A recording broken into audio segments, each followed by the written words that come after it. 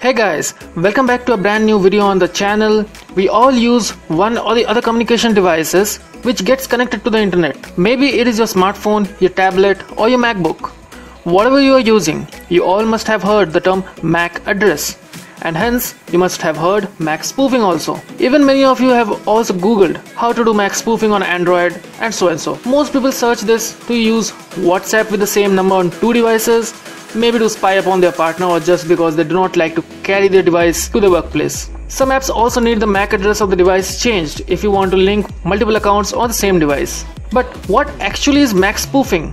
What are its uses and how it is done both in Windows and in Linux? To know all these curious questions, keep watching this video till the end.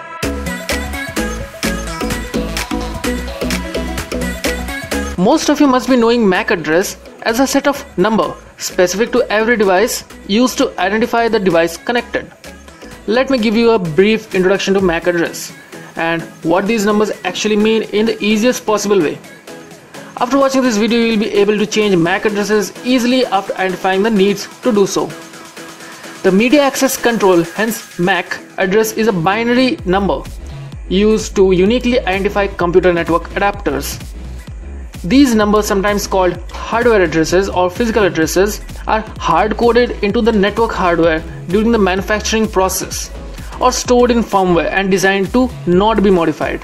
By convention, they are usually written in one of the following formats. The leftmost 6 digits, that is the first 24 bits, called a prefix, is associated with the adapter manufacturer.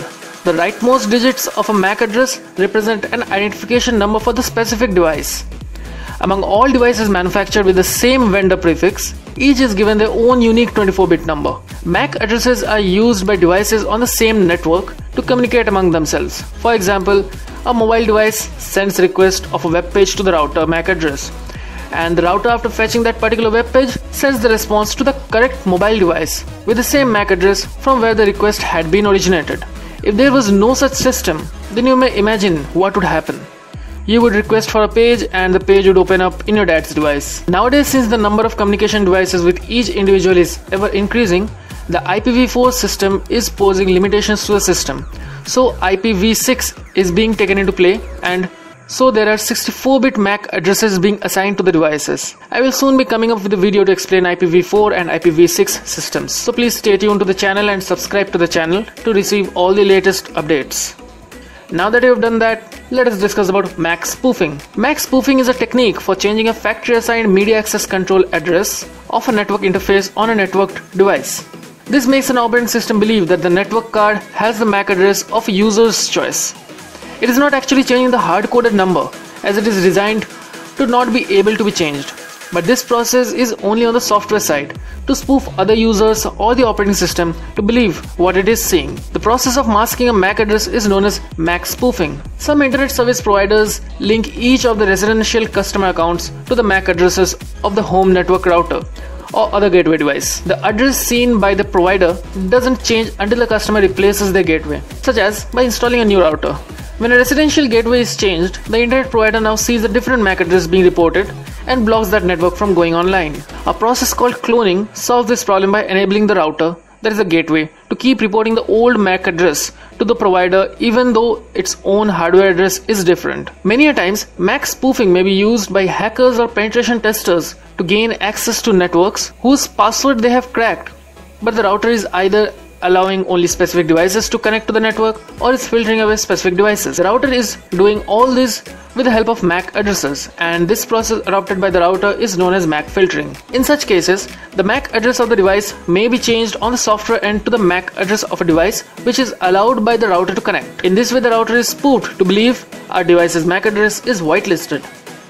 In Windows OS, to find out the MAC address of your network cards, just fire up the command prompt and then type in the command ipconfig/all. This will display the details of the available network cards in your system. The MAC address is listed under the name physical address. In the Android OS, you can find the MAC address of your device under the status tab in the about page in your settings option. To change your MAC address in Windows, head on to the change adapter settings under network and sharing center in the control panel.